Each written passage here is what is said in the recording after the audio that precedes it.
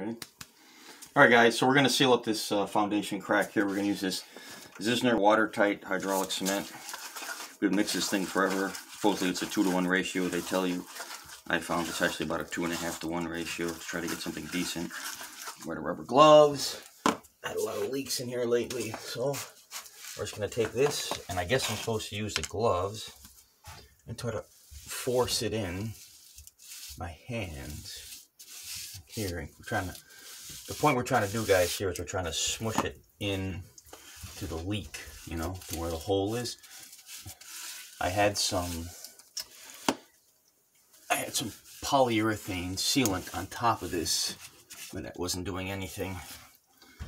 It was just sitting on top, so hopefully we're supposed to use our hands and kind of push this into it, right, guys? We all know what hydraulic cement is, right? So that's what they use over on the what was that thing? Deepwater, whatever it was, the Horizon. When it freaking blew up, they were pumping all that hydraulic fluid into there to fill up the space. So that's what we're doing. We're putting some hydraulic fluid in here. Hydraulic cement, I should say. So apparently, this will hopefully smush into the hole, because this was done previously, where the previous owner had somebody come here and do the polyurethane basement crack seal that we've all seen done 50 million times on YouTube, right?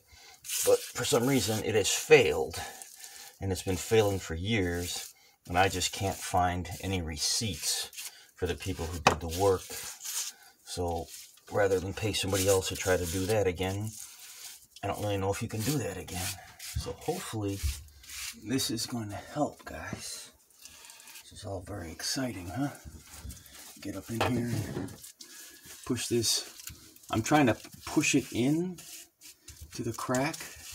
That's obviously why I'm wearing gloves. You can imagine how messy this would be if you didn't wear gloves, right? They specifically tell you to wear gloves, so I think that's a good idea. And I will switch to this hand, because that hand's completely soaked with stuff.